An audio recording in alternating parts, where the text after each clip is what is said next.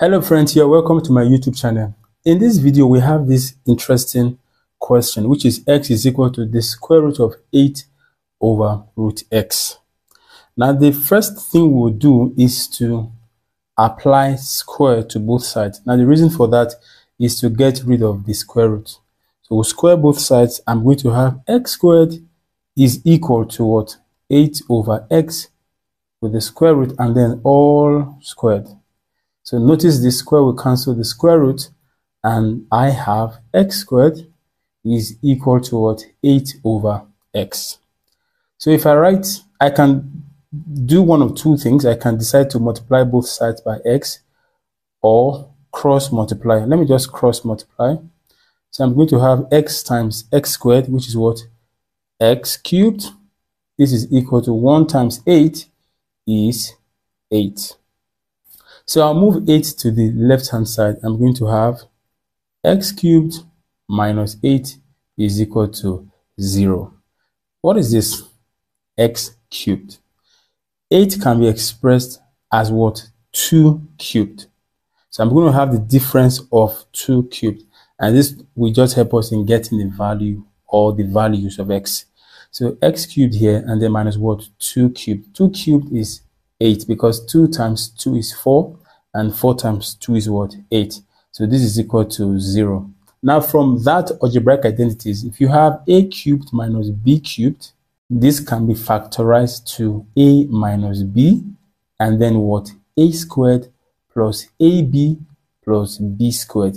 If you expand this, it will simplify to what? A cubed minus b cubed. So that's what I'm going to do with what? X cubed minus 2 cubed. So x cubed minus 2 cubed will be equal to what? See this, a minus b. So that's x minus 2. And then I'm going to have x squared plus what? 2x plus 2 squared. All is equal to what? 0. So what do we have? We have x minus 2 here. And then what? All of this. Let me simplify this just a little bit further. X squared plus 2x. 2 squared is what? 4. And all is equal to 0. From 0 product rule, x minus 2 is equal to 0, or x squared plus 2x plus 4 is equal to 0. So you set this to 0 or this to 0. Now this first one is easy because all I have to do is just transpose negative 2 to the right hand side. So I'm going to have that x is equal to 2. What about this quadratic equation? Let me just grab it and write it under. Then we now get the values of x. So looking at this, it cannot be factorized because even if you pick 2 and 2, which we multiply to give 4, 2 times 2 is 4. But when you add this 2, you are not going to get 2 here. So we cannot factorize. Even if you decide to use 4 and 1, 4 times 1 is 4, quite all right. But when you add 4 to 1, you will not get 2. So it cannot be factorized. Now, I know you are familiar with the use of the quadratic formula, but I'm going to be using the completing the square method here. So the first thing I'll do is to get rid of this plus 4. I will do that by subtracting 4 from both sides. So I have x squared plus 2x plus 4 minus 4 is 0. So this is equal to what? Negative 4. It's called completing the square for a reason. This is not a perfect square quadratic expression. So I had to remove the constant term. And now I will now add another constant term that will make the expression a perfect square. So this is what you do simply. You look at the coefficient of this here. You divide it by 2 and then you square it. If you square it, add it to this expression. If you do so, you would have completed the square and you'd have made this expression a perfect square. Let me say that again. Look at this coefficient here of 2. Divide it by 2. Then you square it. That's simply what you do. So what's this? It's going to be what? X squared plus 2x. If you divide 2 by 2, you are going to get what? 1. But you have to square it, even though it changes nothing. Now, because I have added this here, I must do the same thing to what? The right-hand side. for balance. Now, it's easy to factorize this. All you have to do, don't even stress yourself. Pick the first term without the square and the last term, which is the constant term without the square. Put it in a bracket and then you square it. You square the bracket. Here's what I mean. You write x plus this one here, then you square it. That's what you do, basically. So this is minus 4 plus 1. 1 squared is what? 1. If you expand this, you are going to get this expression back. So x plus 1 all squared is equal to minus 4 plus 1 is minus what? 3. I am now going to square root both sides to get rid of the square here. So let's square root both sides.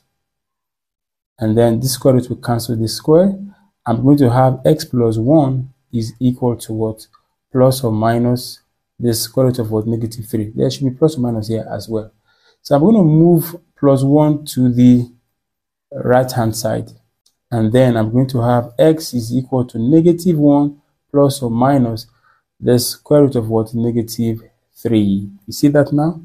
But look at this right here. This is an imaginary number. Why? Because we have a negative number in a radical.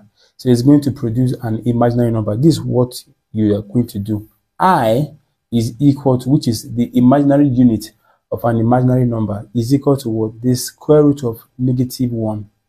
So I'm going to rewrite this like so. Just watch. X is equal to minus 1 plus or minus. You know, this negative 3 can be written like this. Negative 3, sorry, can be written like this 3 times negative 1. I'm choosing to do like this because I want to bring in the imaginary word units. Okay, let's do that. So I'll write x is equal to negative 1 plus or minus. Let's distribute this square root to the both numbers. So root 3 times what? Root negative 1. And I did say that what? The imaginary unit I is equal to what? The square root of what? Negative 1. So here I'm going to replace this and put I there. So x is equal to negative 1 plus or minus root 3i or I root 3. The I is coming from here. So it means that x is equal to minus 1 plus I root 3 or minus 1 minus I root 3. And we also have that x is equal to what? So let me just write the real number first. Remember, we also had that x is equal to what? 2. So x is equal to 2, negative 1 plus I root 3 or negative 1 minus I root 3. If you found this video helpful, kindly like, share this video with your friends and family, and don't forget to subscribe to this channel if you want to see more of the videos from this channel. I hope to see you in the next video. Bye for now.